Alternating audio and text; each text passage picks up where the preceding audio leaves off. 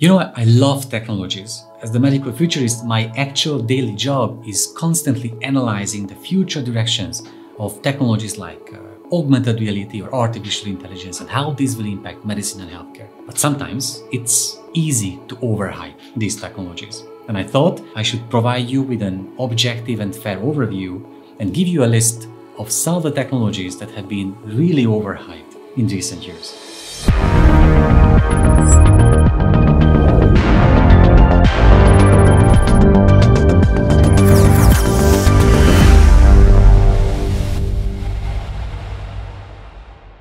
Let's jump right into it. Number one, 3D printed medications. Don't get me wrong, this is a mind-blowing technology. Just the idea that it's possible to use 3D printers to print out medications with customized ingredients or in customized dosages, it's amazing. But where are these medications? I get it, there are some of these approved for epilepsy, for treating epilepsy seizures, and there are certain very specific areas.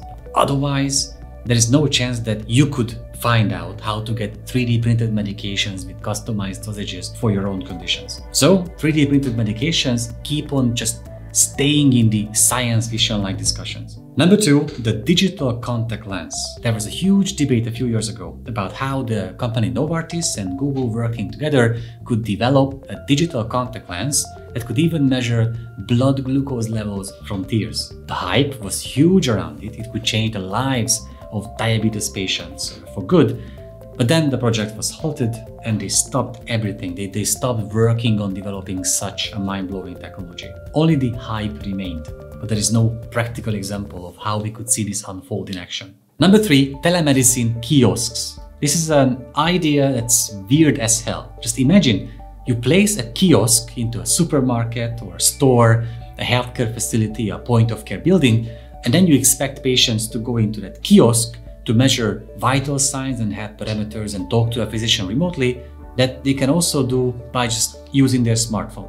So the whole idea is strange, and yet we haven't seen any companies thriving with the idea of kiosks, but still these are being overhyped in the literature, sometimes in the literature, but even more importantly in news and press releases coming from these companies. Number four, organs on a chip. That's again a very mind-blowing technology to be able to mimic how the human organs work, but in an in silico way, just creating a technological way of mimicking how the liver works. So then we will be able to test potential drugs or molecules on that organ on a chip technology. Great studies are coming out about these technologies, but if you look at the news articles and press releases focusing on the outcomes of those papers and studies, you find only hype. And yet, if you want to look for practical examples, case studies that an institution, a research group used organs on a chip techniques, you find only sporadic examples. So hype is huge with that trend.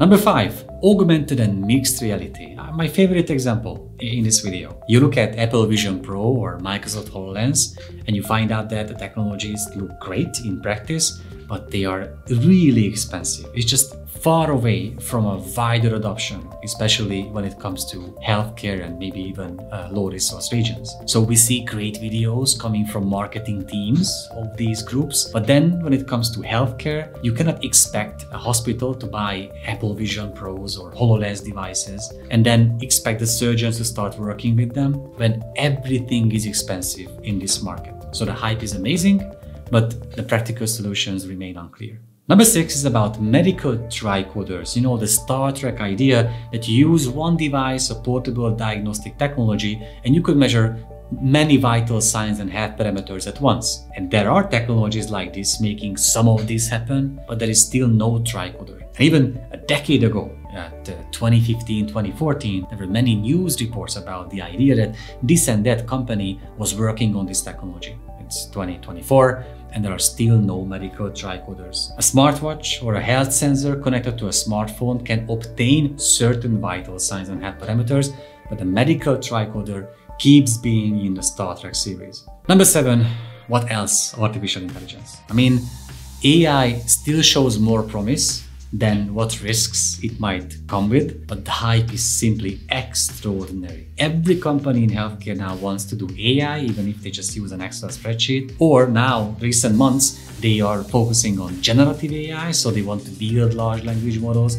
They're always trying to get on the hype train. But in medicine, we can only use technologies that have enough evidence in the background based on clinical trials and peer-reviewed studies. And we can only trust the company's claims when they can prove the worth of their technological ideas and their safety and efficiency through these studies and clinical trials. And until then, AI is just going to be a hype. And the last one in this list is about humanoid nurse robots. There's an interesting paradox called the Moravec's paradox that concludes that it's easier to develop AI-based algorithms for high cognitive functions, to be the CEO of a stock market company, than to develop a robot, an algorithm that can, for example, take the stairs or have motor functions like a baby. So to develop a robot that could take over the tasks that a nurse does these days is simply not worth it.